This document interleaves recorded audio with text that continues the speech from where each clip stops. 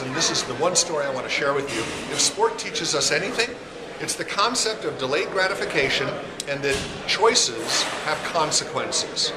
The best thing an official can do is to treat the athletes fairly and punish them when they do wrong and teach them that it's okay to take a loss in an event if it helps you follow the rules.